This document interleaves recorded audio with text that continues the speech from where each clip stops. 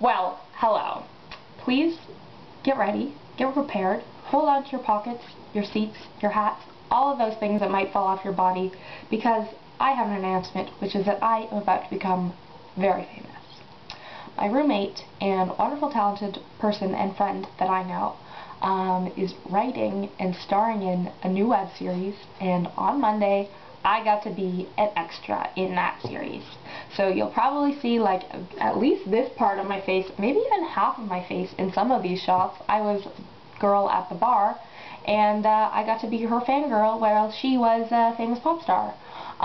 So I felt very famous myself, and it was a wonderful experience, and so I decided that I would write about other extras out there in the world. I mean, when I watch television, I don't ever notice them, but I'm sure someone does. And so if you are an extra, here's a fictional person who sometimes thinks about you. It's called 3 Minutes, and it goes like this.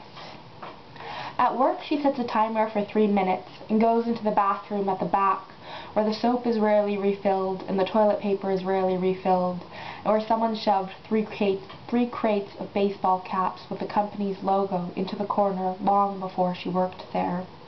She pulls the crates to the window and stands to stare at the city stretching before her. People with shopping bags and big hats, and the way the rain paints pictures of flying saucers in the puddles. And when she gets home, she eats alone, watching television on mute and watching the extras in half focus, order coffee from named characters, and carry on their imagined conversations.